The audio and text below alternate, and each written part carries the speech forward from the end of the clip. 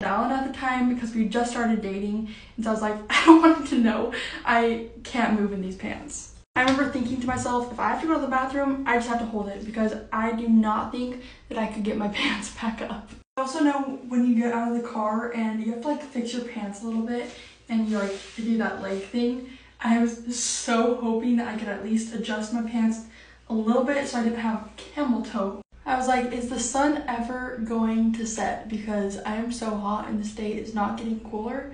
We were talking inside for a little bit and then went and played card games out on the deck. And luckily it ended up getting a little cooler.